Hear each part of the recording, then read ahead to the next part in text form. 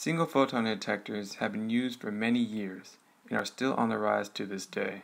Advanced technology such as optical quantum key distribution and quantum computing utilize these single-photon detectors and their unique performance standards.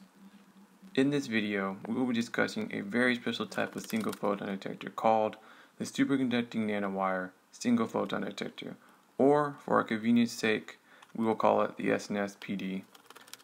To understand how an SNSPD works, it is important to know first the basic understanding of how superconductivity worked with certain metals. As we know, all metals have a certain intrinsic resistance, and if you run an electrical current through this resistance, you will get a voltage. This is known as Ohm's law. But we also notice that if you drop the temperature of the metal, the resistance drops proportionally as well. And at a certain temperature, called the critical temperature, we notice the electrical resistance completely vanishes, yielding a zero net voltage. This is due to the formation of atomic last paired electrons known as Cooper pairs. We can also break this superconductivity as well by simply raising the temperature above its critical temperature or by increasing the current running through the wire above its critical superconducting current. Utilizing this superconducting effect, we can now describe the basics and applications of the SNSPD. First, the nanowire is cooled below its critical temperature, causing it to enter its superconducting state. Second, a bias current is run through the wire just below its critical current. I'll explain why this is important later on. When a photon is introduced and hits the nanowire, it interacts with the Cooper pairs within the metal. This interaction breaks the Cooper pairs, causing a small resistive hotspot to form. This current flowing through the wire goes through the induced hotspot, causing the current density in this region to increase. Since we are near the critical current limit, as mentioned before, the increase in current density at this region breaks the critical current barrier.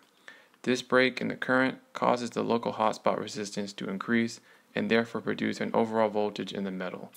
The complete voltage pulse produced is then shunted by an external circuit, allowing the metal to cool back down and enter back into its superconducting state. A heat flow equation formulated by Alan M. Caden in 1996 describes this superconducting phenomena. It relates the superconducting nanowire's thickness and heat capacity to the temperature. Here we see that C is the heat capacity, T is the temperature, K is the thermal conductivity, D is the thickness, and alpha is the thermal boundary conductance. However, in further measurements of the resistive hotspots in different experiments, the results were greater than predicted. This led to modify Caden's heat equation to include the Joule heating effect produced from the increase in current density as mentioned before. Here we see that J is the current density and P is the electrical resistivity. We can also describe an electrical model of an SNSPD by using an equivalent electrical circuit. First, we set up a bias current running through an inductor and load resistor. The inductor is essentially the nanowire itself, since it can be characterized by its unique kinetic inductance. This kinetic inductance makes most metals unique from one another. The load resistor measures the voltage output of the wire. To introduce a photon, we add a switch and time-dependent resistor to the circuit. The switch controls the state of the wire, changing it from superconducting and normal. The time-dependent resistor is the hotspot resistance produced by the photon itself.